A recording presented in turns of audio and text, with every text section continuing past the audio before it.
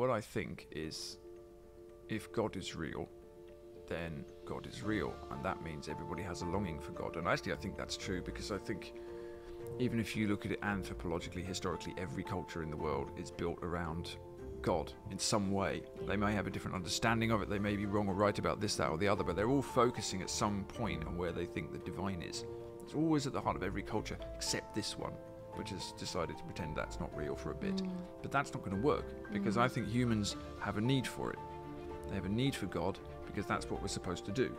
That's where we're supposed to be orientated. So if that's true, then we're going to want to look in that direction, even though the whole culture is telling us that that's nonsense. I always had a sense that there was something very powerful and very beautiful in nature, and then later on at school I discovered Wordsworth, and Wordsworth was kind of putting words to these feelings, that there was something very profound. So I was a sort of pantheistic nature lover for a long time.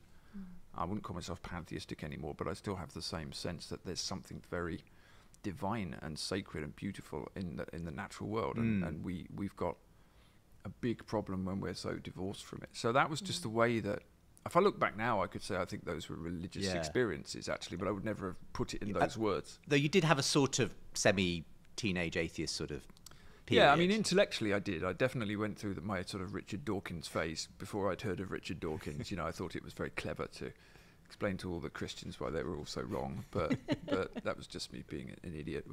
By the time I was 40 or so, I thought, well, I think I need to go and I need a spiritual path here. I think I need to learn from the wisdom of the ages, because there's something bigger going on. So yeah, the first place I went was Buddhism, which is often the case with Western people these days, because Buddhism is very accessible.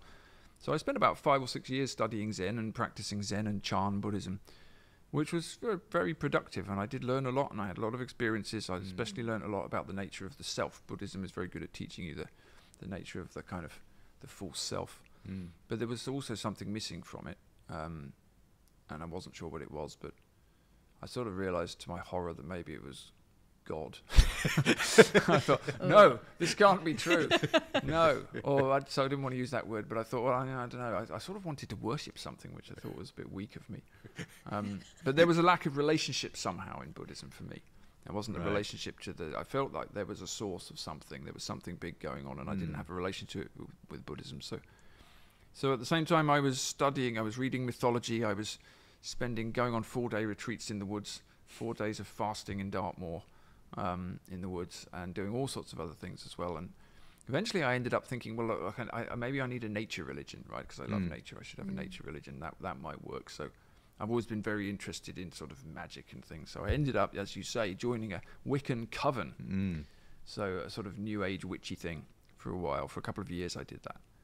And that was interesting as well. I learned some things from that. But Wicca is a sort of false, made-up religion with lots of different aspects of things cobbled together from kind of the Masons and Aleister Crowley and all sorts of other stuff like that. So some of it's interesting, but some of it's a bit sinister. You don't realise that till you're in it. Not deliberately so, but I think that kind of thing is playing with powers that the people involved in it don't necessarily realise they're playing with. All sorts of strange things started happening to me. I had a dream about Jesus, and I thought, what was that about? I wrote it down. It was so very particular. Then I started having sort of... Weirdly, I kept meeting Christians everywhere, so I felt like something was happening, right? So I felt like all these Christians were coming towards me. At the time, I was running this writing class, and suddenly I had all these priests saying, "Can you help me with my writing?" Don't you hate it when that happens? Terrible, I know, they're everywhere. And then I do things like discovering that friends of mine who I hadn't known were Christian were actually Christian, and then all sorts of stuff. And then suddenly it was Christians everywhere, and I was going, "What's going on?" And then I really started to have a sense that I was being dragged out of Wicca by something or someone, and being told not to do this anymore. And I felt like I knew who it was, but I didn't want to think about that. But a lot of things happened to me, to cut a long story short, and it was partly a sort of intellectual dissatisfaction with what I was doing, but more than that, it was actually a lot of experiences. I felt like I was being really forcibly dragged towards Christianity. And C.S. Lewis wrote about this very famously, didn't he? For fearing the approach of the one who he desperately desired not to meet. It was a bit like that. Yes. So in the end, I just thought, oh, maybe I'm a Christian. Damn, this is bad. I don't want to be a Christian. Don't like Christians. Don't like this. This is bad. But, then of course I started to look into Christianity and start reading the real getting into the real meat of it. And then, of course, you realise that it's not what you thought it was, and that the depth of it and the cosmology of it is really not what you thought you learned at school. And it's very badly communicated to us, unfortunately. The trendy vicars didn't have the whole story. I appreciate their efforts, but it wasn't. The attempt to make Christianity relevant just makes it less relevant. Anyway, so I just started looking around and walking into churches and sitting at the back and things. And eventually, I walked into an Orthodox monastery, a new Orthodox monastery that's opened in Ireland, the first one, very small, just a few minutes from my home actually, and I went to the Divine Liturgy, and I'd never experienced anything like that before, and after you've been to 2 or 3 you can't stop, and here I am.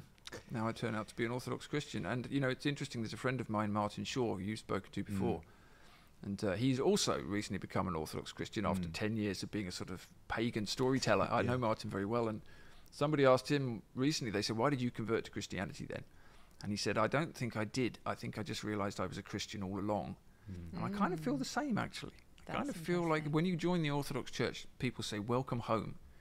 It's very nice. And it's a weird thing in one way, because I'm a member of the Romanian Orthodox Church. It's not my home. I'm not Romanian. But in another way, in a deeper way, it does feel like that. It feels like you've come back to something you sort of always knew.